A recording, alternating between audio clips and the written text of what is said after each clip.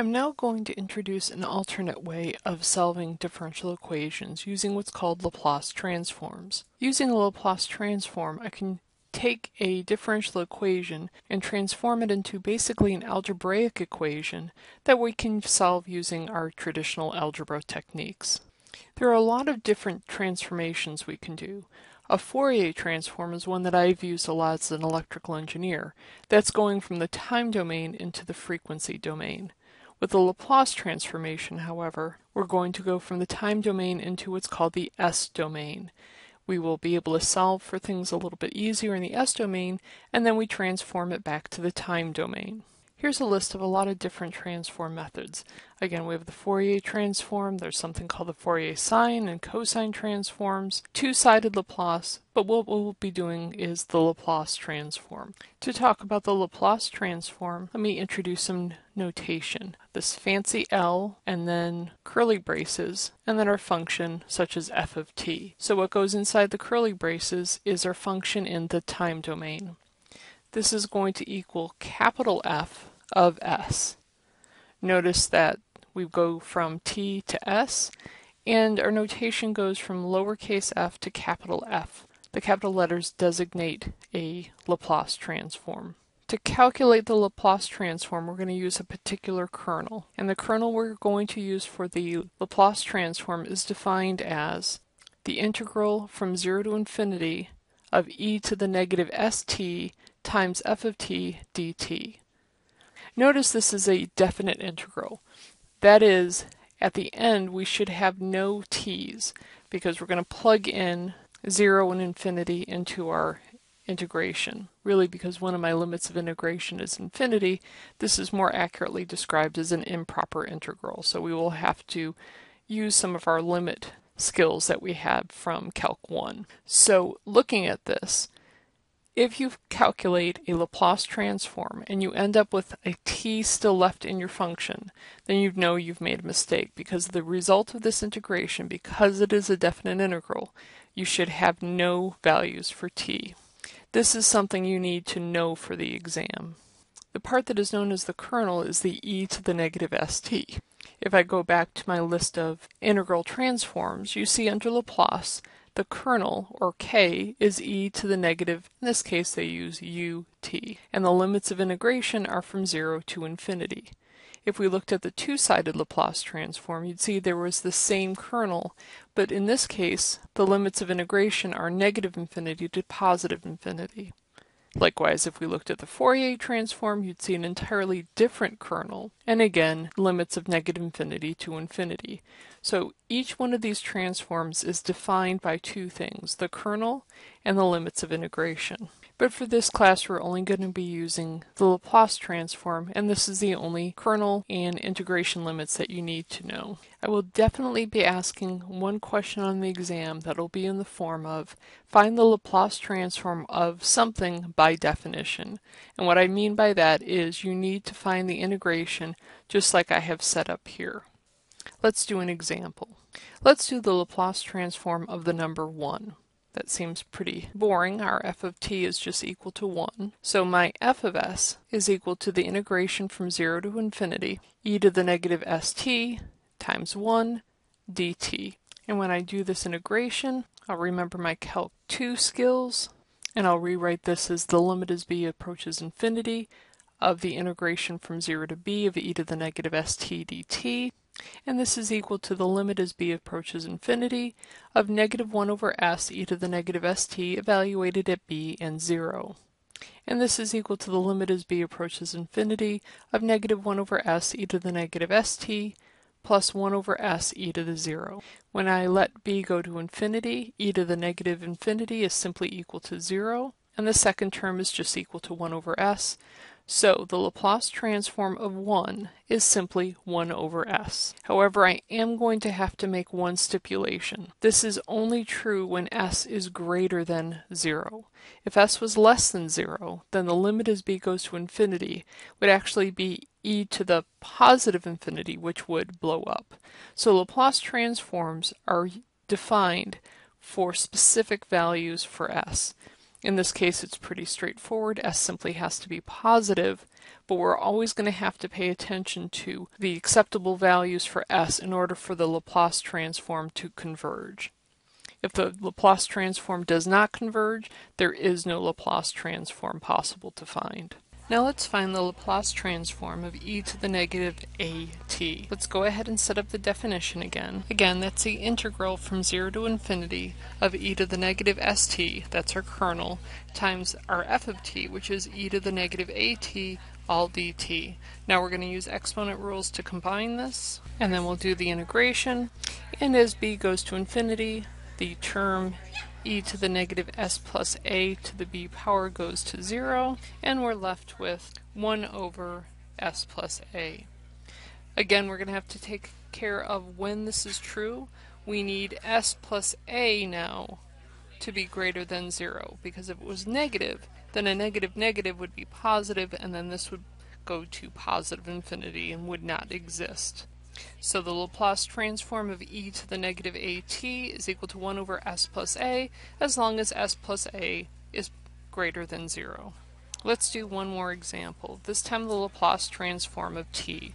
Again, we don't really know why I'm doing this. Where we're going to go with this is taking an entire differential equation, finding the Laplace transform of both sides, solving it algebraically, and then transforming it back into the time domain.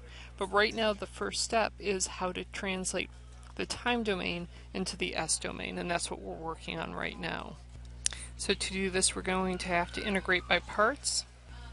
Now that we've set up our u and v, we'll go ahead and integrate, and the next step would bring us to this, and we're going to have to use L'Hopital's rule on the first term. And the second term we've done before, and it looks like the first term actually goes to 0 as b goes to infinity, and what's left over of the second term is simply 1 over s squared. So that means the Laplace transform of t is simply 1 over s squared. Again, we're going to say s has to be positive in order for the improper integral to converge. Alright, we're going to do two more examples. The first one is with sine. If we're trying to find the Laplace transform is something like sine to the 2t. We do the same thing we've done before. And what we're going to actually have to do is integrate by parts twice.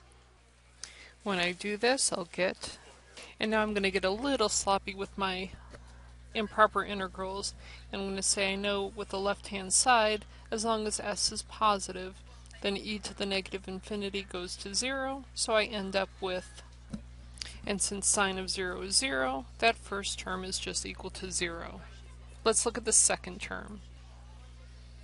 And I'll need to integrate by parts again, and again simplifying, it would seem that we're getting absolutely nowhere. We're back where we started. Well, actually, if we're back where we started, we can set pieces of both sides equal to each other.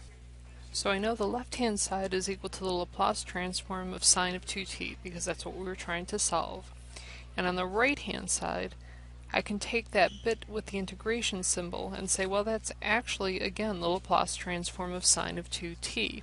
Now all I need to do is solve for the Laplace transform of sine of 2t. And when I do that, and if I go ahead and multiply that out, I find that the Laplace transform of sine of 2t is equal to 2 over sine squared plus 4. So this one involved using a trick, doing integration by parts twice, and then realizing that we came up with the same integration that we were trying to solve for, and then we were able to combine those two and find the solution for the Laplace transform. Now I want to talk about another function called the Heaviside function. We're actually going to be using this quite a bit when we're talking about Laplace transforms. The Heaviside function looks like this. It's off, or 0, until time a, at which point it turns on to 1. If we had a Heaviside function that started right at 0, simply use u of t. So this is a piecewise function, and if I wanted to write this out, I would say that u of t minus a is 0 when t is less than a, and it's equal to 1 when t is greater than or equal to a. So we could find the Laplace transform of this. Since this is a piecewise function, we're going to set this up as 0 to a and then a to infinity. And from 0 to a, the function's equal to 0, so it's simply 0. And then we're going to integrate from a to infinity for e to the negative st times 1 dt. And that's simply equal to this. which is, as we found before, 0, and then e to the negative as. So the Laplace transform of u t minus a is equal to 1 over s e to the negative as. Again, there should never be any t's when we're done with our Laplace transform. It goes completely from the time domain into the s domain. If you still have a t left over, you've done something incorrectly. On the exam, I'm going to have you do one Laplace transform by definition. And to be honest, it's probably going to be one that involves a piecewise function. But in general, when we're trying to find Laplace transforms, we're going to use a table of Laplace transforms, because if I were tomorrow to figure out what the Laplace transform of sine of 2t is, it's still going to be equal to the same thing. It would be pretty tedious if we'd have to use the definition each time we were trying to find a Laplace transformation. I'll be giving you a table of Laplace transforms on the exam.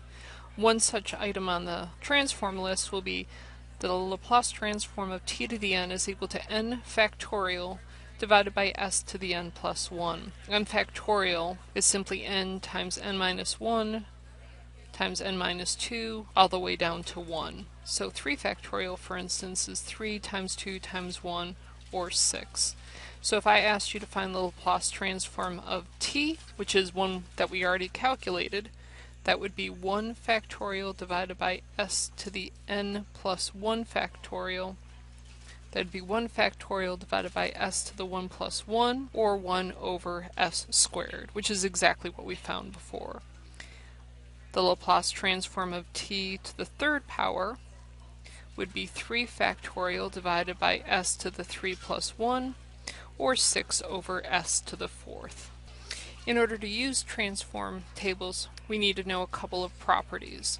Laplace transforms are linear.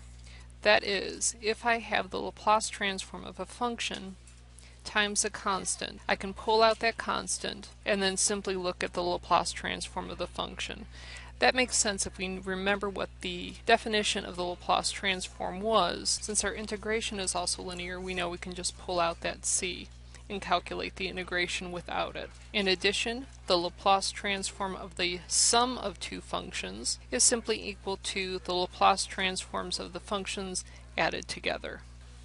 And just to be clear, the Laplace transform of f of t times g of t is not equal to the Laplace transform of f of t times the Laplace transform of g of t.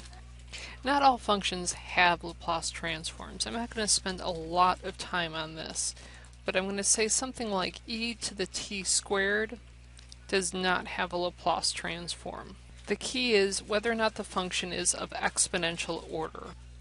A way to test to see if something is of exponential order is to take the limit as t goes to infinity of f of t divided by e to the ct. If the limit exists, then f of t is of exponential order. If we looked at e to the t squared, we would see that as the limit goes to infinity, this also goes to infinity. So that means that e to the t squared is not of exponential order. But most of the examples we'll be doing will be of exponential order, and we will be able to find the Laplace transform.